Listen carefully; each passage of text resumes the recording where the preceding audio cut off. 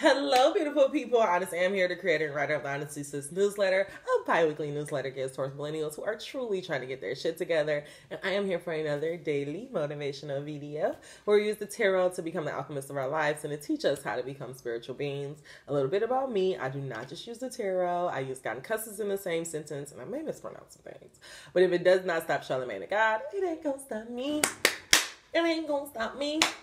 All right, y'all, let's get back into it. And so the last message, we were talking a lot about trying to make change, trying to, just trying to really make true transformations in our life, angel number 41. And so I'm going to go into these I am everything. This is an affirmation deck. These are really good cards to have if you are really trying to change your life.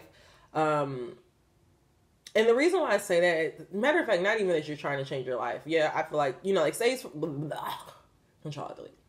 Say, for example, that you are nervous. Like, say you grew up, like most black people, like tarot cards are evil. You're not supposed to be doing that type of stuff. Really start with your affirmation deck. These are very inexpensive. You can travel with them. You can keep them around, and they have like really good messages. And the way to use affirmations is that whenever you find yourself in a vicious like thought cycle, say you're just thinking the worst case scenario, or you're just, find yourself just feeling anxious, you can just take yourself back to the message of the card. So if you actually want to keep a card with you, or keep the deck on you, whenever you find yourself in moments of, just panic, you can pull these out, shuffle them, and say that message to yourself. Or if you don't have the cards, you can just say whatever that affirmation is. So say I'm open to a new possibility, a new way of thinking. I'm open to change. I'm open to the universe helping me and seeing me through. Like just saying some statements to yourself. You can also use tapping as you're doing this. Even though I'm very scared right now, I'm open to a solution to get through this problem. Even though I'm scared right now, I'm open to God helping me through it. Even though I'm really scared right now, I know that God will see me through it. So you can do that as you're trying to calm down. Make sure you're doing some breaths, and it'll help you. EFT tapping has helped me so much. Like I be in my car like, it really has helped me a lot. And the reason why EFT tapping helps and why it works is because our body stores trauma. So don't you know, when people are like, oh, you're triggered, that's literally like your body. Like, so say for example, remember when you clean up in your room and or when you were younger and your mom told you to clean up your room, you just pushed everything under the bed? And so think about when you don't really fully process your emotions, meaning that you accept it, you look at it, you feel it, and then you let it go. If you don't do that and you just like something happens and you're like, oh, I don't want to feel that right now, I push that down. And so then you go about your day and somebody will do something. It could be a very small thing, and the thing that you push down will come back up. That's what they're saying when it's triggering. And so if you just spend your whole life pushing down your emotion, you don't want to feel it, what can happen is that these emotions eventually get stored in your body, and then of course they weigh down your spirit. And so we do these EFT tappings to kind of, it's different areas in the body to help move whatever because when you're triggered, those feelings, everything that happened before is coming up. And so when you tapping, you're helping to release it and to help really transmute it out of your life for good. I really use a lot of EFT tapping around my money issues. My mom is a gambler, and so I have I had a very complicated relationship with money. And so my bank account get below $100, I start freaking out. And so EFT tapping has really helped me become one with my relationship with money. Okay. But we're going to go into this and figure out, dear God, guardian angels, and ancestors, we thank you for allowing us to connect in this way. Now, God, I just ask, what do you deem worthy for us to hear at this time? What is a good affirmation that we can use in this great time of change? I know that there is a shit ton of stuff going on in the sky right now. We got full moon, we got lunar eclipse, we got Mercury retrogrades, Venus moving, Jupiter moving into Aries. We have a lot going on in the sky. And God, I just ask, what is an affirmation that we can use to just keep us grounded in this time of great change? How can we not get caught up in the bullshit in the world and these old ass white men trying to take us back to the 1960s? In God's name I pray, Ashe. Like, y'all, I'm so over these white men. Like, die already. Just die. Like, so we can start the world over. I really mean that. I know I shouldn't say that, but I mean it. All right. I am strong. I am stronger than I think I am. I reject victimhood. My strength is in knowing that all circumstances are temporary. I focus my attention on what is in front of me. I naturally move forward into new phases of my life. I am strong. Angel number 527. I constantly tell myself this is temporary. This is not my forever. You know, I actually had to check myself because I get really frustrated at my job, and I had to tell myself, like, this is people's dream jobs. You know, like this is where some people have really worked their whole life. Like this is their end all be all. They don't see themselves leaving. Like this is their dream, and so it's like it's really fucked up for me to come in with the attitude and of like belittling what they're doing or. I really had to change my attitude and realize, like, okay, I am here. This may not be my end all be all, but I can't keep coming in here with this attitude that this is stupid because this is some people end all be all. This is some people dream job. So I just have to come in with the attitude that this circumstance is temporary. I'm not going to always be here. It's helping me create my dream company and my dream life. So I constantly tell myself that, especially when people really frustrate me. I'm like, this is temporary. This is not going to get the best of me. And you can also say that for yourself. I am stronger than I know I am. I'm stronger than I think I am. And that is literally a mantra that you can use. I am stronger than what I think I am. This situation is this situation, I am stronger than what I think I am. This situation is temporary and it will not get the best of me. Fuck that. I'm always saying ain't nothing about to get the best of me. Because it ain't. Because it ain't, goddammit. I am inspiring. I am inspiring to those around me, even when I don't realize it. When I am welcoming, kind, and giving towards towards people, it inspires them to respond to me in the same way. I'm inspiring. Angel number 711. And honestly, guys, I can definitely attest to this. Even though I don't, care for my job, I really love the people that I work with, which is it makes you feel like that's kind of contradictory. It's like, I love the people I work with, but I don't care for my job because it's just, anyways. And what I realized is that my personality, like, I am like the opposite of everybody at my job. Because like I'm an accountant, so like everybody is like atypical, but I'm like really a creative person. And so it's like I don't think the way they think. I have the ability to think outside the box and to think bigger and all of those type of things. And so I'm realizing that, even though I don't, I will never get in a leadership position just because I don't feel like this job deserves me. This company deserves me. They don't deserve my talents, my skills. I would rather just use that for myself. But I have realized that because of who I am, how I talk, how I present myself, how I speak up at meetings, that people naturally gravitate towards me. People naturally feel comfortable with me. And honestly, I use that to my advantage. Like I'm always thinking about, I'm always thinking about how to make other people comfortable. I lost my thought. I'm done, y'all. I feel like I'm just rambling. Control-Alt-Delete. I'm done. So with these two cards of I am strong, I am inspiring coming out, for some reason I'm really getting this message of there's no such thing as a low-key person. This is something that I learned at Hampton University. One of my big sisters, Natalie, taught us this. And it's because, like, everybody always think like, oh, I'm low key and nobody paying attention to me. But the thing is, like, somebody's always watching you. Somebody, even when you don't know it, like, people are always watching you. And to give you an example of that, I walk my dog. I do live on like a major street in Detroit.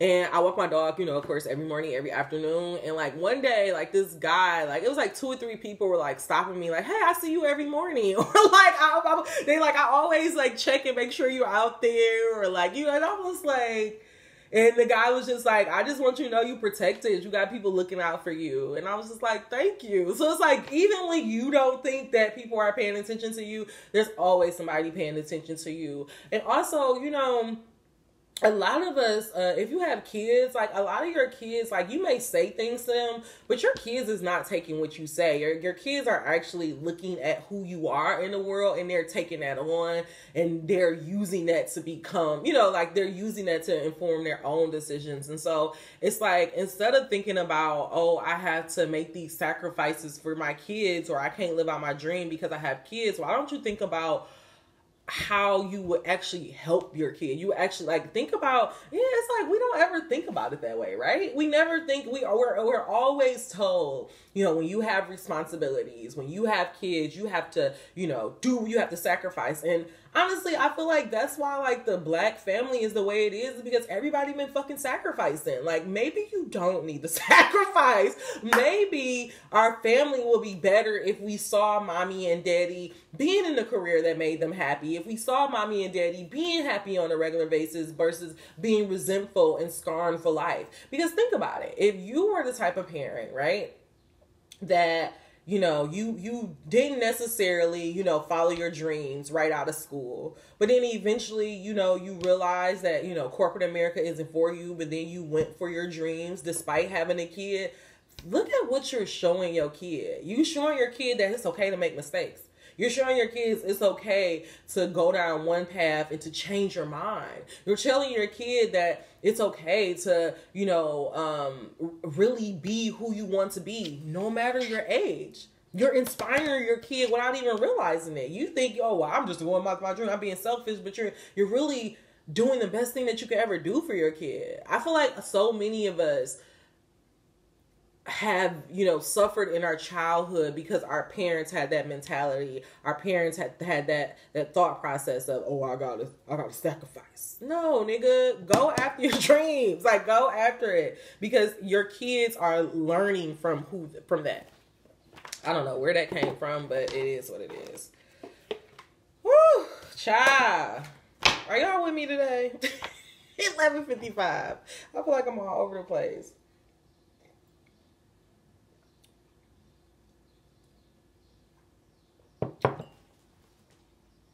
But I do feel like what God is saying, that I am strong and I am inspiring, because underlying this is understanding that, your circumstances are temporary. You are not stuck. You are bigger than what you're going through. And that if you just was, every time you find yourself in moments of frustration, thank you, God. So I was like having this moment, right, where I realized like you really only have right now, right? There is no such thing as the past because it's already happened. There is no such thing as the future because it hasn't happened yet. And so often, so many of us keep ourselves in positions and in situations that are not comfortable for us because we're thinking about our past or we're thinking about our future instead of thinking about right now. No, I can't go back and change my major. I can't go back and go to California instead of going to school. I can't reverse time.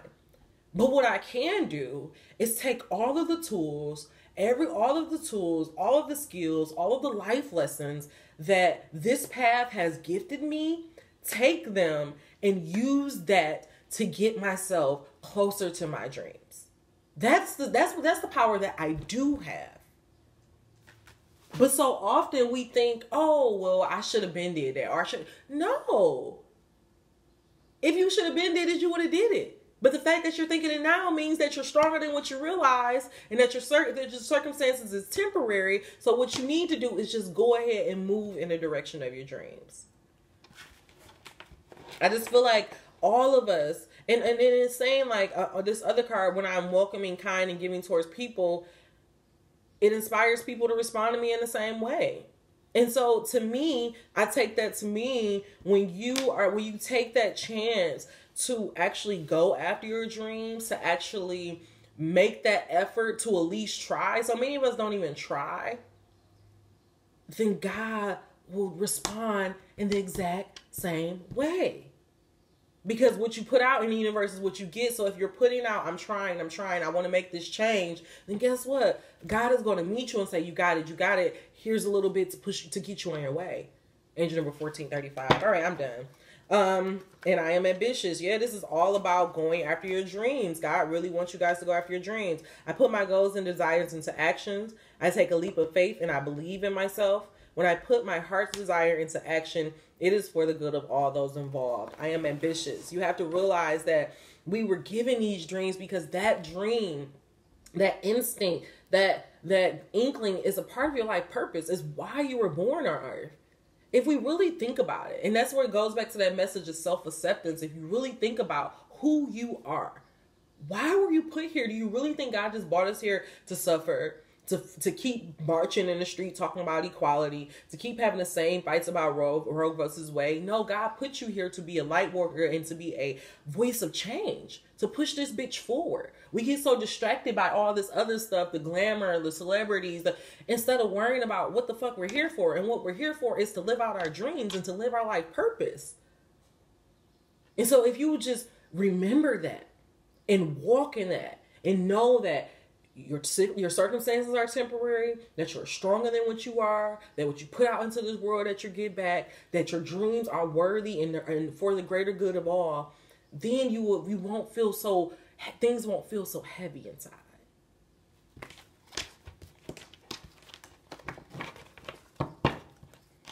All right, guys, clarify this. Give us a tool that we can use. I'm just going to do a tool, and then we're going to go to work your light, and then we're done. I am strong. I am inspiring. I am ambitious. God, what are you trying to get us to understand with this message of I am strong, I am inspiring, I am ambitious? How can we walk in the direction of our dreams? How can we know that our circumstances are temporary, and that, you know, our dreams are not just for us, but they're for the greater good of all? Give us just one tool that we can use. Allow no rumor, doubt, and confusion. One tool that we can use. I love this. I have the power to direct my own thoughts. So we see this week is all about thoughts this week. And I guess that makes sense because we're in Mercury retrograde, and Mercury retrograde rules, you know, the mental. And honestly, they say that this is supposed to be a time where we're slowing down, we're processing, we're revising, we're seeing what worked and what didn't work. Actually, angel number 17, I think we should make sure that you do that sometime this week, maybe at the end of this video. Just take a little moment and just ask yourself, how has your year been going, how you wanted it to go? Are you doing anything that you plan to do? Have you been sticking to your goals? Have you been sticking to your routines? If so, I think that's a good indicator to, you know, keep going along that path. If not, this is a good time to sit back, revise, and figure out how to move forward. Your thoughts do create the reality that you live. And one of the most exciting things about beginning the process of deliberately focused thought is that the law of attraction will bring you evidence of your improved thought immediately. And so in the other message, I was saying how when you know that you're moving in the right direction, like, you'll get evidence of that. It's like a God, yes. It's like I was going back and forth about whether I should do tarot for a very, very long time. And then the first month that I'm like, okay, I started a new year. I'm like, okay, I'm going to do tarot. First time I put it out there, I got a customer. I got a client right away. And so that's how I knew, yes, this is the path for me. Now, granted, it's been slow as fuck since then, but I had to remind myself that, you know, I asked God. I didn't just jump in this. So this is clearly something he wants me to do. And I just have to be obedient and just trust that, you know, just see it through no matter where it leads me. And that's where we have to realize we have to start overriding our ego mind, because our ego tells us, well, why are you doing these videos? Only 5 people are looking at them. Why are you wasting your time? Why are you? But it's like, because God told me to do this. It's something inside of me that's telling me this is what I should do. And so I'm going to do it. And when I go back to this message of I am inspiring, angel number 1845, I think that God has me doing this because he's like, you need to just, you know, I spent so much of my life not speaking my truth. And I remember there was just like this one moment, this one like part of my like process where like maybe 2 or 3 years ago where God was just like forcing me to say all this shit out loud. Like, admit that you want to be famous. Admit that you want to be a billionaire. Admit that you want to meet J&B. Admit that you want to be in this mega, you know, relationship. Admit that you want to have it all. And I'm like, I do want to have it all. You know, like, it's like, God was just like, admit it. Because the problem is we don't admit that shit out loud. We shame ourselves for it. And because we don't admit it, because of the shame, that's why we don't have it. That's why it keeps us away. It's not because we're not worthy of it. It's because of our own thought process, our own feelings for it. So that's why God is saying it's so empowerful. It's so empowerful. It's so empowerful. It's not even a word. It's so powerful for you to know that you have control over this. So many of us are putting limitations in our mind because of what our society said, or even what the fuck Oprah said. But it's like, bitch, we are not of that generation. We don't have to be like, oh, I gotta be rich, I gotta be career driven, or I gotta be family oriented. Like J&B has proven that wrong. You can't have it all.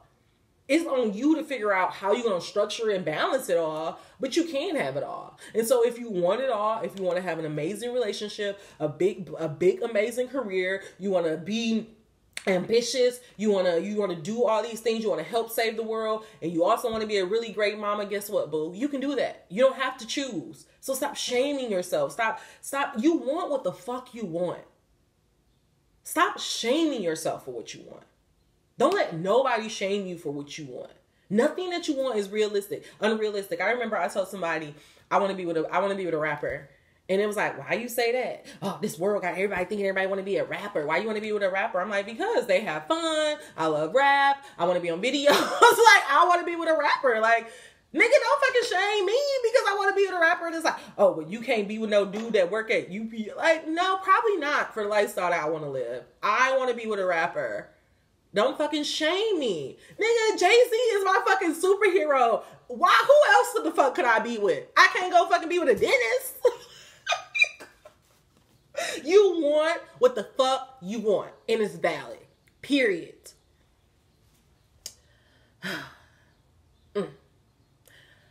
And one of the most exciting things about beginning the process of deliberately focused thought is that the law of attraction will immediately bring you evidence of your improved thought process.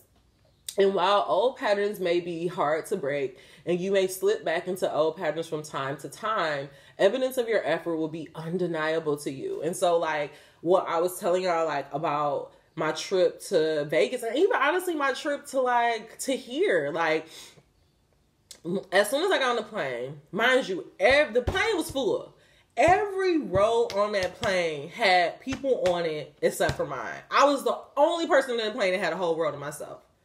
God. You know, like, I'm like, God. Like, it's just God. This would be, and I know that you're like, that's so small, but that's why if you really believe, like, you can't live your life thinking that every day is going to be some fucking Harry Potter, you know, wizarding shit gonna happen. God is so fucking subtle. And if you ain't paying attention, you're going to miss it. You know, people say it all the time. There's signs everywhere. This is my saying. It's signs everywhere. You just happen to notice this one. It ain't that the universe haven't been giving you signs. God been giving you signs since you've been alive. But you're just not on that frequency to receive it. I remember one time I walked into an elevator in my building at work, and they were talking about forgiving your parents. In the midst of me not talking to my parents. Like, because I was just so hurt, and I cut my parents. I didn't want to talk to them. And I walked into the elevator, and a guy was talking to, his coworker about, forgiving your parents, talking to your parents. And he was like, I just forgave my dad, and he died 2 weeks later. You can't deny shit like that. I literally just walked into this conversation. Like, it wasn't like I walked on an elevator and this was the conversation. And that's what was going on in my life. So you mean to tell me that that's a coincidence? You mean to tell me that just happened to happen? No, it's God. Like, that's what I'm saying. Like, God is everywhere. God is in the little everyday conversation. God is in the thing of where your check randomly happened to come a day before it's actually supposed to be deposited. That's God. When you pull into a crowded ass mall parking lot and then somebody just happened to be pulling out at a top stop as soon as you pull in there, that's God. You need to start acknowledging that shit.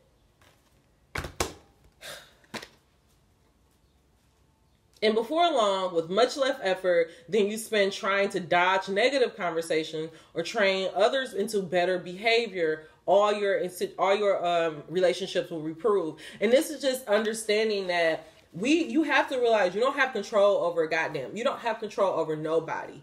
Not even your damn dog. Y'all, one time me and Cuddy was in here. Mind you, I have a 1-bedroom apartment. It's about 3 or 4 rooms in here. Ain't nowhere for Cuddy to fucking go.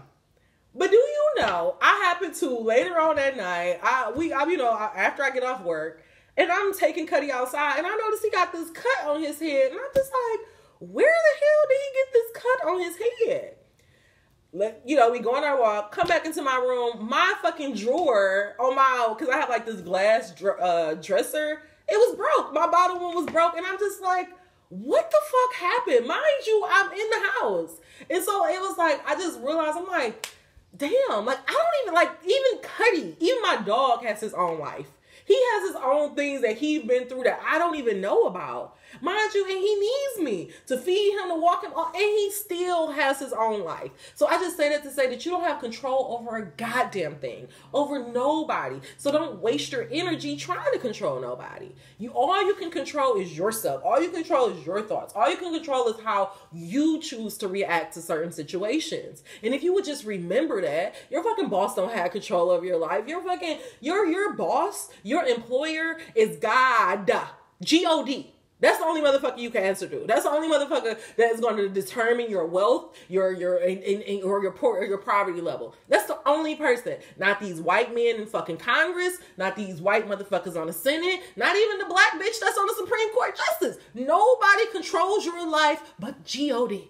And so when you start getting into conversation with him, all of this other shit is trivial. It's trivial. Because you know who's the ultimate boss. You know who you're ultimately answering to.